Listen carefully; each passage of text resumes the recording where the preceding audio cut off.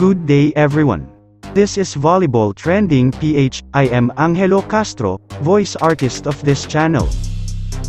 Philippine men's volleyball team pumalag sa number 1 ranking in Asia. Ngunit bago natin yan pag-usapan ay huwag moong kalimutang mag-subscribe at i-click ang notification bell para lagi kang updated sa aking upcoming videos. Bigong manalo ang ating men's volleyball team laban sa Sirjan Foulad ng Iran. Sa first set ay nagpapainit pa lang ang ating men's national team. Samantala ang Iran naman na number 1 ang rank sa Asia at nasa ika-10 pwesto naman sa world rank ay nagpaulan na agad ng mga malalakas na palo. Nakaka-palag ang ating men's volleyball team sa Block Kings. Ngunit hindi ito sapat at maaga nang tinapos ng Iran ang first set sa score na 25-15.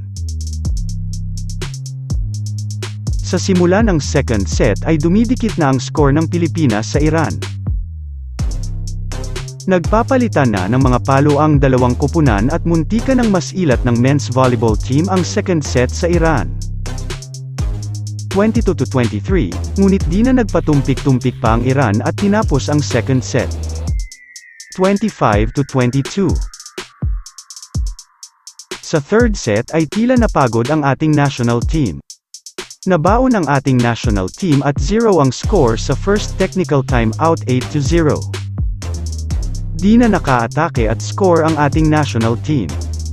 Tuloy naman ang Iran sa pagpuntos at tinapos ang laro sa score na 25-5. Ang third set nga ay malala para sa ating kupunan. Pero ang importante ay lumaban sila at hindi sumuko. Ang susunod na laro nila ay bukas, alas 11:30, makakaharap nila ang Uzbekistan. So that's it for today's video mga ka-trending. Don't forget to subscribe at pindutin ang notification bell para ikaw ay maging updated sa aking upcoming videos. Thanks for watching. Bye!